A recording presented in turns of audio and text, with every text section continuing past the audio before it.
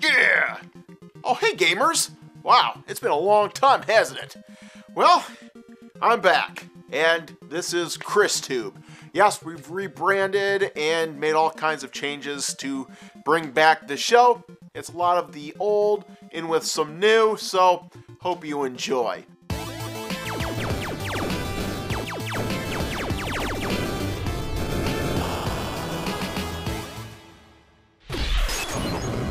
Alright, so I'm your host, Chris Neo, and to get this party started, we're going to start with a console that I kind of neglected last time, the SEGA CD. Yep, never reviewed one game for that system, but that's all going to change with this episode, because now we're going to look at the game Sewer Shark.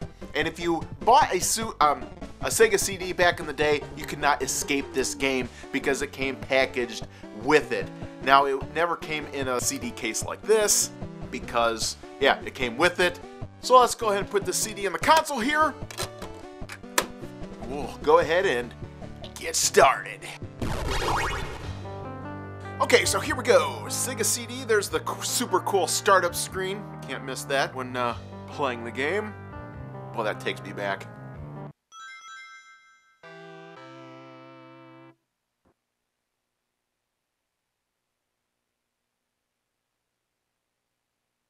A Hasbro production? I didn't realize they had their hands in this. Boy, it's been so long I didn't realize that. Ah, there we go, Sewer Shark. That's the iconic opener. Now, the cool thing about the SEGA CD is when this came out, this was pretty much groundbreaking. We had never seen live action in a video game before, so this was a big deal. And of course, they probably picked this game to come packaged with the SEGA CD because it showed off a lot of the features of the gaming system. Of course, you know, being the first time out that they have video in a video game, it was kind of squashed down the aspect ratio a little bit, so of course it's not full screen.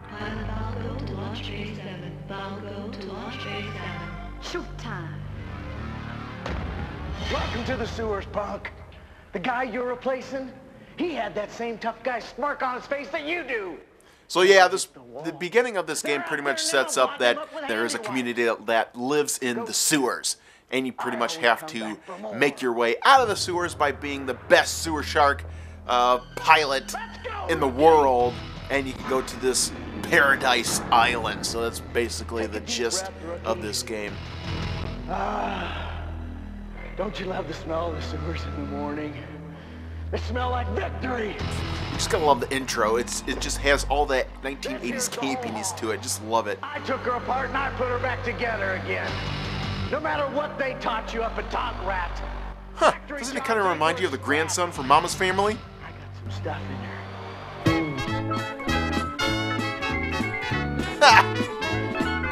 Your call sign. Dog meat. I've been called worse. Guess I got off kind of easy. Maybe you're good enough, dog meat. Let's find out. Oh, don't worry about me, buddy. I'll make sure you throw up back there with my driving. Hey, Catfish, transmit. Of course, I just love this guy, Catfish. Looking real good now, Mr. Ghost. Oh my gosh, what is that ugly thing sitting in the pilot seat? Catfish. Since the storyline appeals to adults, I'm sure they threw this guy in to appeal to the kids. Which, hey, it worked, because I was a kid when I played this game, so there you go. Oh, well, heck, they're dead. A complete cranial evacuation is a no-brainer, Mr. Ghost. Hey, Catfish, come on. Let's go kick a little ratigator butt, okay? Ha! Ratigators. The Ratigators are kind of like the womp rats of this universe. Catfish needs a trip to Solar City worse than we do. Well, dark and scary down there, Mr. Ghost, and it smells terrible. We are go for lunch. Okay, ignition on 3. Ready? 3! Alright, so here we go! Sewer Shark! Yep, 4 minutes into this review and still haven't gotten to any of the gameplay yet. I love it. Relax. Pretend it's a game. And as you can probably tell already, this game is pretty much on par with things like Captain EO and Star Wars.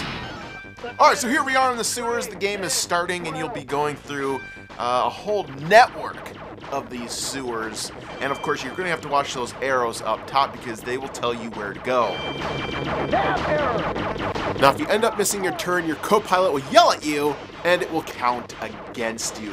Miss too many of them and, well, you'll become sewer paste splattered on a wall. Yeah, kind of like that. But back to the game. Catfish the Ghost, we got a target acquisition down here. Now, Catfish here is supposed to be a very helpful assistant because, of course, he's further along in the trail than you, and he's going to yell at you which tubes to go down. The critter's at 3, 6, 12. And you have to follow those to the T. There's also little arrows at the top of the screen that you have to follow that'll help guide you as well. But if you're able to follow the arrows and go down the correct tubes appropriately, then you'll be able to keep advancing through the game. And of course, while going through this game, you'll have to be hitting those rats and bats and dodging all kinds of crap-eating fodder that's coming at you. Boy, you just gotta love the backgrounds of this game. They just keep rolling over and over and over again like an old Hanna-Barbera cartoon. Hey, wait a minute! There's Huckleberry Hound! How do you get into this game? And of course, while playing this game, don't get caught up just shooting everything in sight. Make sure you're making all your turns. Ugh, like that one right there. And I missed that one too. Great. Alright, well, if you miss a couple of these at the beginning of the game, it really won't count against you all that much. But later in the game, it's a different story altogether. Alright, so wait a minute, let's pause here for a second. Now this door right here, will make or break your game. If you went down enough of the correct shafts, you'll be able to pass this point in the game. If you didn't, then you'll become sewer paste on a wall. So let's see what happens.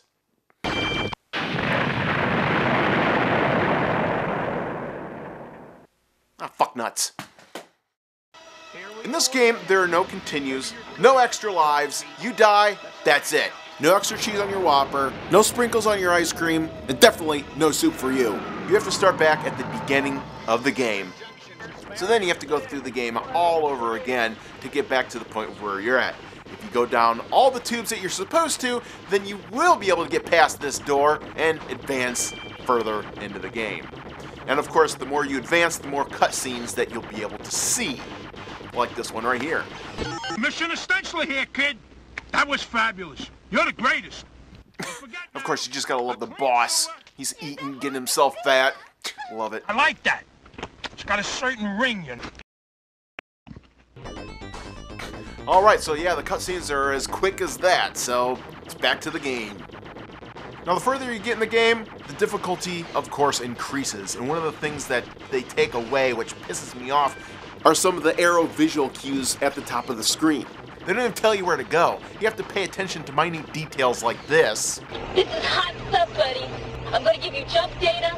12, 3, 12. In order to advance through the game. So yeah, you're going to need a pen and paper to play this game. What the hell's a pencil? Turn and burn, babe. Stop, go out. Now, at the beginning of the game, they give you multiple chances to correct your mistakes. But of course, later in the game, make one wrong move, and BAM! Yep, and this was pretty much as far as I was able to get in the game, which really sucked. But if you're able to advance further in the game, you'll find out that they're actually killer robots that will kill anybody that comes close to the surface, and your boss is living pretty high on the hog, enjoying the topside paradise all to himself. And as you fight your way to the surface, the storyline gets that much more complicated. Not only do we find out that the boss is actually keeping people sequestered in the sewer, Up against the wall! but he also turns on the other people living topside with him. So, yeah, he's becoming quite that asshole. Back! Get back! Or my shirt shall have your brains for bread! What a dick. Next stop, Solar City.